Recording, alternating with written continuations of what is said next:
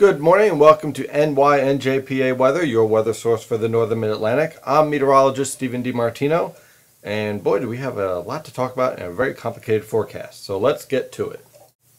So here's our forecast in a nutshell. We have three disturbances that are diving towards the Tennessee River Valley over the next 66 hours. In that 66 hours we have three solutions.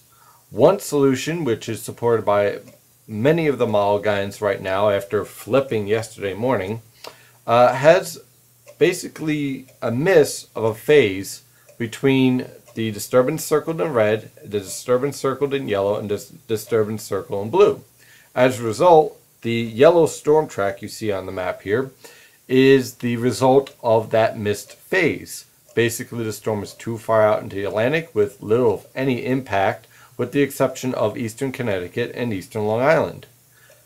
Now, let me just start first by saying, let's define these disturbances. The first disturbance in red is our subtropical disturbance, our disturbance in yellow is our polar disturbance, and our disturbance in blue is our Arctic disturbance.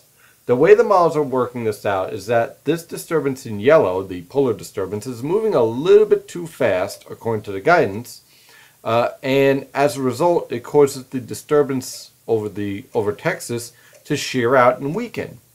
As a result, because of the timing is just a little bit off, the storm isn't able to phase properly or phases too late, and as a result the storm track is further out into the Atlantic.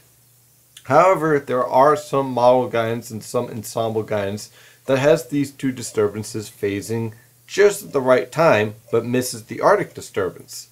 So what you end up with is the storm track in red here that basically develops a low pressure center off the southeast coast, rockets up towards the coastal waters of New Jersey, but too far off the coast to produce any significant snowfall for the New Jersey coast, but close enough to produce a moderate snowfall for eastern Long Island and eastern Connecticut.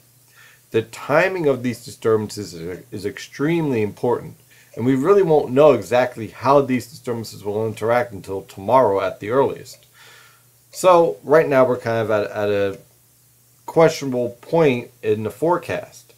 There is clearly a potential for a storm, but how these disturbances interact, well, we're talking about fluid dynamics here, and any little mistake that's off in the analysis of these disturbances will make a huge impact. Now, let's talk about this Arctic disturbance. The Arctic disturbance on the models right now, as opposed to a few days ago, has this disturbance actually moving a little bit too slow.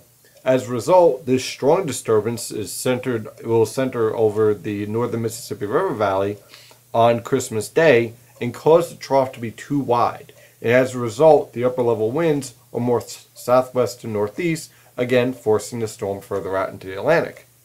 In order for a significant snowfall for the entire northern mid-Atlantic to develop, this disturbance needs to move a little bit faster than what guidance is suggesting at this time.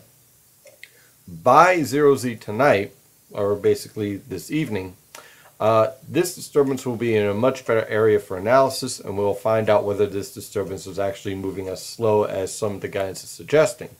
If it's not, then we're dealing with a completely different situation, and what we have is storm track blue, which I have faded off a little bit compared to the other two tracks, because this track is the least likely to happen at this time. This storm track would produce a significant snowfall for the entire northern mid-Atlantic and would create a very significant, powerful snowstorm.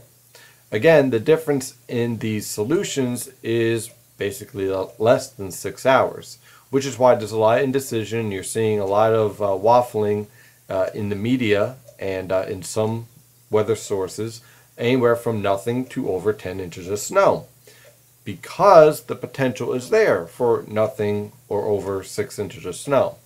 Now currently I'm going with a track basically around the red track, which produces a moderate snowfall for eastern Long Island and eastern Connecticut, anywhere from 4 to 8 inches of snow.